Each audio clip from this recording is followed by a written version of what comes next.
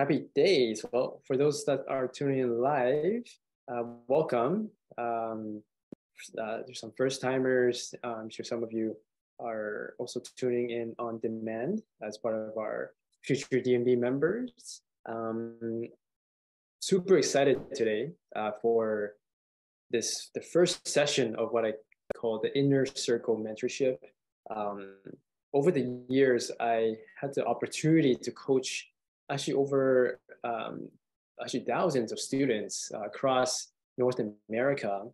And this is something that, though this kind of one-on-one, this live type of mentorship coaching was what a lot of students really found valuable. So instead of coaching students one-on-one in person, which I used to do, part of the Inner Circle is really just to be able to coach students live in a group. And you'll find that these Inner Circle mentorships are going to be very intimate, very casual as well. I'm going to be sharing a lot of my personal stories as well that can help you relate to where I came from as well. But I'm super grateful that you have chosen to spend the time here today. I've actually, this is just all my scribbles over the weeks of preparing for today's session. So I might be looking down and looking at my scribbles. But I'm grateful to be able to share some of these success habits, what I call hacks, success hacks that I've gathered over the last few decades, which has brought me to where I am today. And where I am today, I truly feel like it's kind of the best shape of my life where I'm at right now. But first, I have to tell you where I came from, because some of you know my story, but I had a twin brother growing up, and part of having a twin brother is my twin brother, if you have a twin, you're invincible because you almost almost cover each other's weakness. So one of my greatest weakness was I couldn't read growing up. Hold up to high school, I actually couldn't not read. And actually not a lot of people know about it. So I'm actually sharing with you guys because this is all about trust and vulnerability. But I couldn't read all the way up to close to maybe grade 10. But I actually excelled in school. That's because my twin brother, he was very, very smart. And he actually helped me academically in every way possible, including reading for book reports, reading textbooks, summarizing it for me. The reason why I share that story is because we all have our challenges and stories. And if I can overcome these challenges and be the person I am today, feeling great and feeling my best, you really can too. But it doesn't just happen without effort. So today, what I'm going to share with you are these kind of 5 momentum hacks, if you will, that I think will really help prepare you for next year. Because let's face it, it's this year has been not easy for many people, with the rising inflation, the recession, with the wars. We have to face our obstacles with almost a opportunity. We have to find an opportunity in these obstacles. So I'm going to summarize these momentum hacks, just 5 of them, in kind of rapid fire.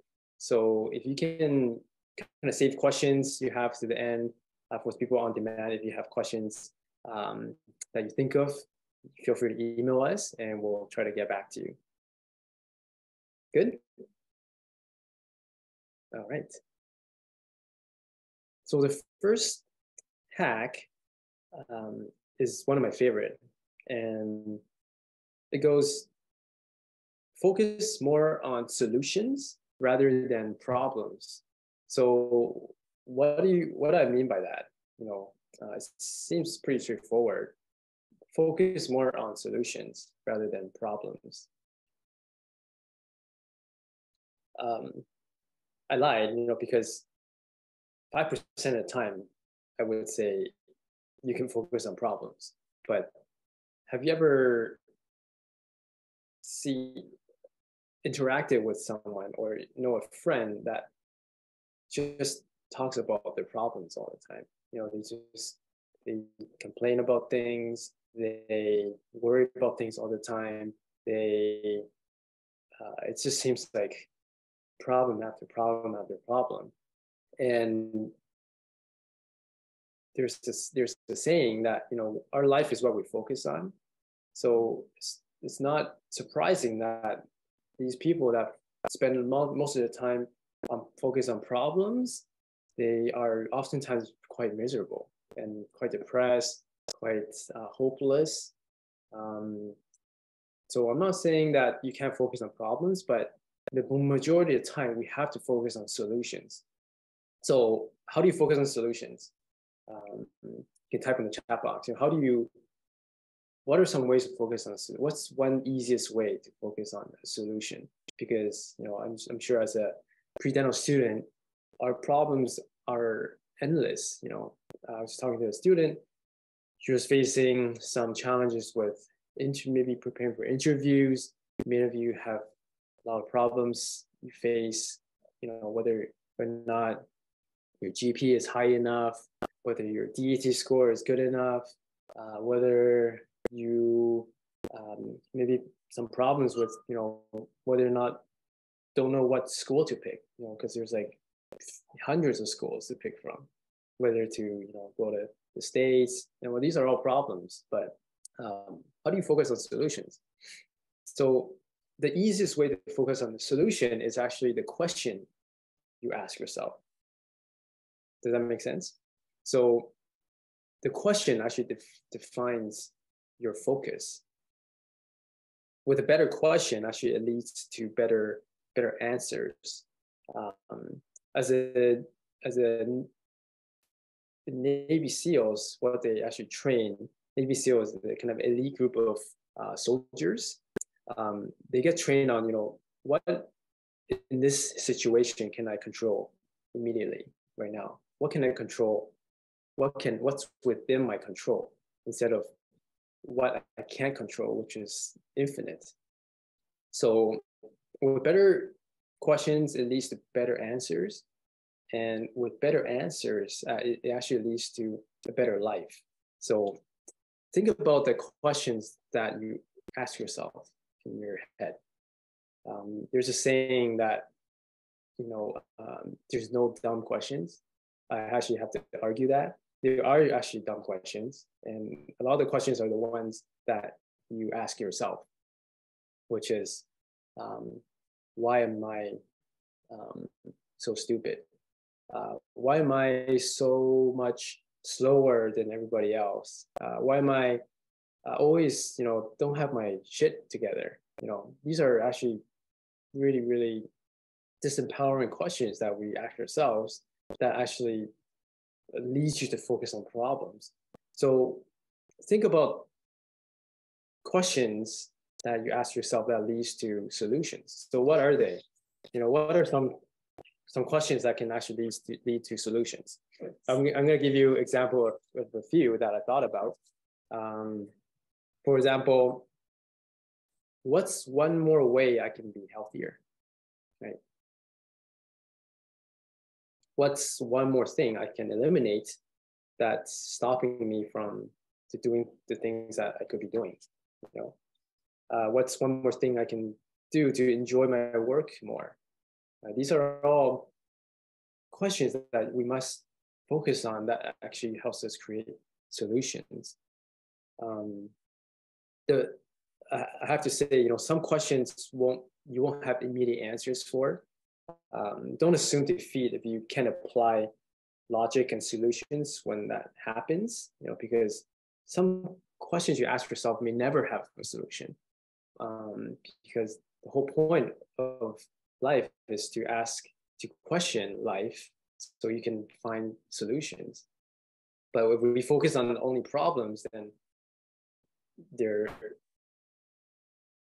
not really gaining a lot of momentum. And also when you focus on problems, then you really are just stalling and actually decaying and not actually, thriving. So the second hack might seem a little confusing at first, but I'm going to talk more deeply about it. And that is the saying that little things are the big things. And this took me a long time to really grasp. And I feel like this life hack is actually what transformed my life, because I used to get really confused with this saying, rule number one, I'm sure some of you have seen this, is don't sweat the small stuff. But the rule number two is, it's all about the small stuff. You've probably heard of this. What does it mean, don't sweat the small stuff, but it's all about the small stuff? You guys think about it?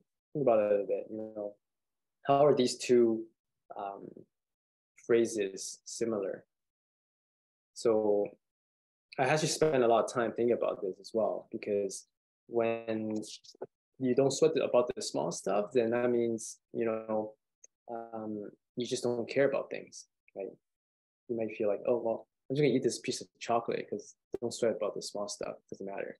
Or I'm just gonna sleep in today because don't sweat about the small stuff, it doesn't matter. Or I'm just gonna, say something really rude to someone, because it's the small stuff, it doesn't matter. But the fact is, the small things is what your life is created upon. So the little things such as your thoughts, your habits, your routines, the way you express love to someone, these small things that is actually what creates you, your character, and if ultimately was what creates success. Because a lot of times people will think, what can this small action do to the big picture of things? I have to tell you, there's no secret to a lot of successful people, including myself. I wouldn't consider myself successful. I'm still learning and growing, but I realize that, the little things that I do consistently, waking up, at 5:50 every morning, exercising, the first thing I do in the morning, meditating in the morning, journaling in the morning, having a green juice in the morning. These are all little things that successful people do. When you look at Bill Gates, or you look at ultra successful people, they just do the little things consistently. It's not like they have some magic wand, or they're infinitely smarter than us. They just do the little things, the right things consistently every single day, whether or not they want it or not, whether or not they feel like it or not. They just know that the little things is what builds success. So what is the little things that you're doing, you think you can do, that might help you? And this is just this 1% principle that really illustrates the importance of little things. For you math whiz out there, if you multiply one, consecutively, you compound that, 365 times, meaning if you're just 1% better at everything you do, at the end of the year, you're actually 37% better version of yourself. Have you ever realized that? In reverse, you can see that if you are just 1% lazier, or 1% eating unhealthily, 1% not moving, you're actually 1,500 times weaker than you are today. So this compounding effect, a lot of people don't realize the power. And I would say this is because of this 1% principle that I've really adopted, that you can say changed my life. When I think about, watching that extra episode of Netflix, I think about this 1% principle. When I have to eat that extra piece of chocolate cake, I think about this 1% principle. When I think about, oh no, I'm just gonna snooze one more time, I think about this principle because it's all about this little stuff. Okay, hack number 3. So this seems very straightforward and very simple, but it's really profound. Notice what has worked well, in the past this year, and do more of it. So what's one thing that has worked well that you're really proud of that you can just do more of? For me, it's really, you can actually see it right behind me, but what I've found is that oftentimes we need to be reminded, no one's perfect. So what you see there are actually these little Post-it notes that I post on every single door in my house. And if you zoom in and look at it, every Post-it note, what it says there are reminders for me, what kind of person I want to be today. How can I serve people better today? What kind of skills can I practice today? What exciting thing can I look forward today? We're all human beings, we all need reminders, and we all need momentum to drive us to be better. And so this is just the one thing that I found that I did that really worked well. Initially, this was just on my bathroom mirror, but I just told myself, wow, this is working really well. In my mirror, I wrote down, today is going to be the best meal of life. So I said, you know what, it's worked well. So why don't I just put on every single door? So what is one thing that you have done really well? It could be maybe waking up early, or go plant-based diet, or cut out sugar from your diet, or walk a little bit more, or exercise, every single day, whether it's 5 minutes or half an hour, doesn't matter, but you just consistently do it. So find that one thing that you find has been empowering you this year, and just do more of that next year. Very, very, very simple, but very profound. And hack number 4, the opposite. Notice what has not worked well in your life or this year, and do less of it. So very, very simple, but really, really profound. I call it the not to do list, and for me, the not to do is actually very simple. It's not snoozing, how many of you have multiple alarm clocks, just so you can snooze a little bit more? It's actually creates an habit without it. Subconsciously, it's a habit.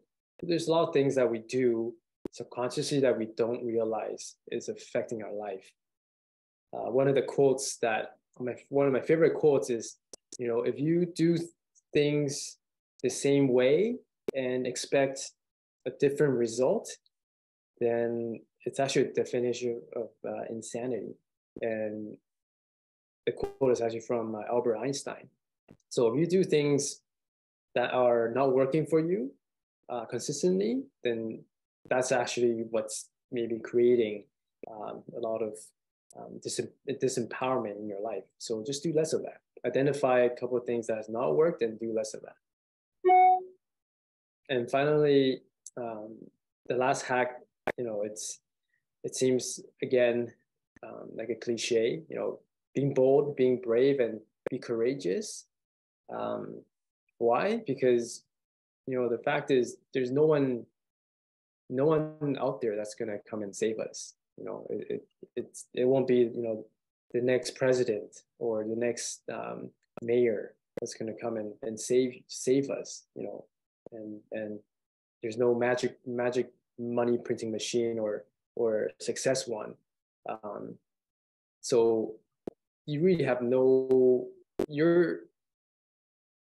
you you have your own permission to do whatever empowers you.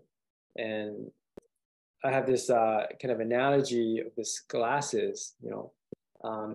In life we're all gifted a prescription of glasses, and we can't expect other people to see through our glasses. Meaning, we can't expect other people to see our visions, see our goals, see what we want to strive for, because everybody wears a different pair of glasses, and we also cannot judge other people for having their visions through their glasses as well. You have your own permission of living your life. So remember to be brave and be courageous, because there's definitely going to be a lot of people that's going to be challenging you on your own journey as well. Okay, so to end, I just wanted to introduce this exciting kind of new membership that we're launching next year. This is kind of a sneak peek. But part of this inner circle mentorship monthly is me committing to mentoring students live as a group. But our membership also includes programs that help you have a better understanding of what dentistry is about. Also programs that can help you through your application process. We also have lots of time-saving resources that can help you make a better decision about your career path. With the membership of $99 a year, it's actually less than a Spotify membership. You actually get everything. And if you sign up, then you can actually use the promo code FutureDMD gift and receive another 15% off. So this concludes the 5 momentum hacks for the upcoming year. And I hope if you have just taken away just one thing and taken action, then I think your time spent today is definitely well worth it.